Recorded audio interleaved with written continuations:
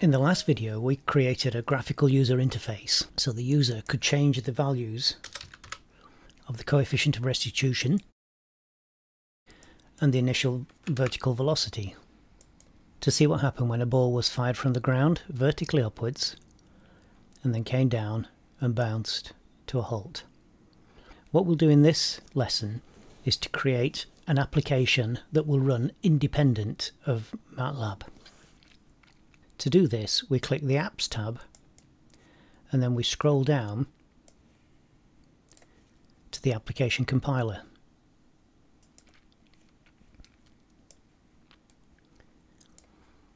Here we give the application a name, we give the application details, and we need to add the main file. So the main file was lesson 4, so we'll add that and we'll allow the runtime to be downloaded from the web. That means that whether you download it to Windows, Android or iOS, the correct support files will be downloaded, and then we just press package. We're going to save this under lesson 5 project. This will be a folder that contains multiple folders for the files that are generated. We'll set a custom splash screen and then we click package. This takes quite some time.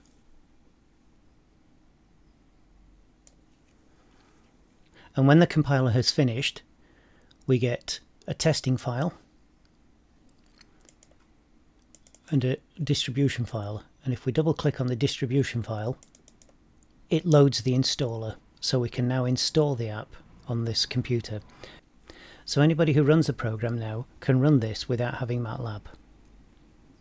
And that is the end of this video and this series. In this series we've used the command window to calculate the trajectory of a bouncing ball. Then we created a script to do the calculations automatically. From there we created 2 nested loops so we could allow the ball to bounce multiple times. From the nested loops we created a graphical user interface to allow a user to change some of the variables. And then finally we've created a standalone application which will run without having Matlab installed on the computer. I hope you enjoyed this series and have got something out of it, and look forward to seeing you in the next one.